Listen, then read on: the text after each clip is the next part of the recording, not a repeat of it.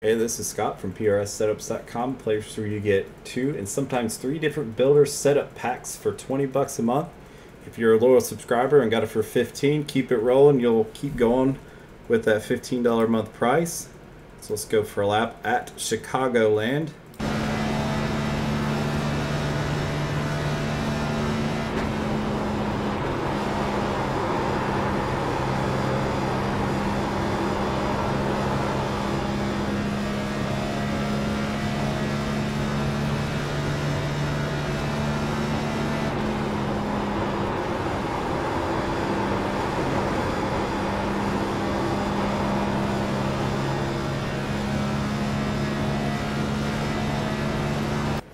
Alright, so this had probably about 25 laps on tires, maybe a tiny bit more, but there's a lot of weird things that goes on here at Chicagoland, so hopefully you'll stick around for the whole video. The first thing, we're going to go over in detail how to run it. So right here, we're going to cross over this kind of tar mark right here, and you want to point it straight down to the bottom. Try not to arc it. Try to point it as straight as possible to the bottom. That saves a little bit of the tire. That saves the right front tire. And the other thing that I will tell you is you have to lift fully and as quick as possible. If you even stay on the throttle for a little bit longer, do a slow lift, you're going to burn your right front tire off of the car. So make sure you lift as quick as you can. You'll notice when I lift, it's very quick.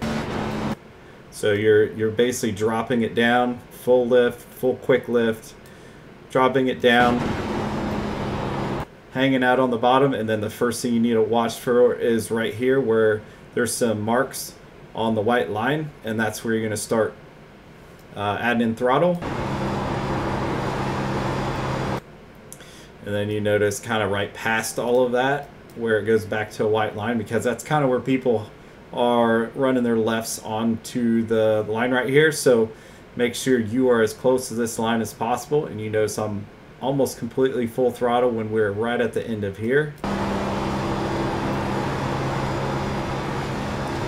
And you notice that it's not a direct off to where you're up here by the light. You are way out here exiting. Of course, this back stretch is not straight. Alright, coming down to the turn 3 and 4, there is some tricky bumps through the middle, and right around lap 17, something to do with the tire model, it hates those bumps. So you're going to want to go over that at 50% and make sure that you're not loading down the real hard. Otherwise, you are going to skip across those and it's going to get loose. I don't care whose setup you have in it. It will get loose, and you just have to be conscious of that. So if it starts getting loose, just drive through there with less throttle. It will glide right over the bumps. So let's go how you enter. So I am entering a little shallower, and you'll notice that right here the road gets kind of dark, the track gets dark, and you want to start your turn in right before it gets dark and really pointing it straight in. You notice how on entry I am really close to this white line, and it's the same as 1 and 2. You're going to back off very quickly. And I backed off right about, whoops, sorry. I backed off right before where it gets dark here. So that's another point you want to watch for. And then you're back on throttle right where this white appears.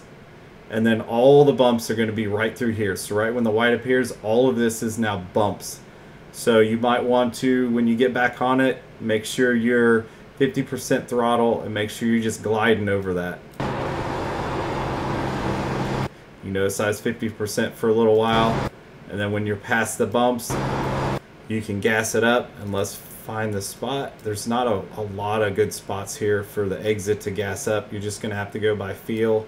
I mean, there's a break here at the wall where it gets kind of lighter, and then there's like this chain connection point here, but you'll kind of feel it in your wheel where you can get off the corner. Then you'll work the throttle up the track and make a good exit. So now I'm going to go back and I'm going to show you 2 really bad spots on the track that will absolutely upset your car really bad, and you need to really pay attention. So I'm going to back up here. There is a red line right here, right before this caution light. There is a huge bump right before this red line. If you have any wheel cranked in it, you will absolutely snap sideways. So when you approach this red line, let it drift up the track and unwind the wheel just slightly. Hit that bump, and then you can put more wheel back in it. But if you got your wheel cranked to say 45 degrees and you hit that bump, it will absolutely snap sideways. So this is one really bad spot. I'm going to back up. I'm going to show you another bad spot. So if you're running high, you're going to have to get used to that. And the high line works. It's not as fast as the bottom line, but if you need to defend, absolutely, positively go up there. So there is a second ghost bump. We in testing have hit it, and we don't know exactly what's going on, or what, if it's a dive or if it's a bump up, but it's in the second groove. So if you are running with your left sides on this first seam, there is some sort of bump within this line here that will absolutely kick this car sideways. So if you're running, you either run the bottom on the line or you'll run well above this seam, maybe even to the second seam. So make sure you get up there so you avoid that bump. And that's kind of all I got for you this week. Save tires, full lift. That's the biggest thing. On corner entry, full lift. Do not carry any throttle on entry. And when you get back to it, you know, let it coast for about a whole second and then get back in it. I promise if you have that pattern, you will absolutely save tires the whole run. And that's all I got for you this week. Good luck.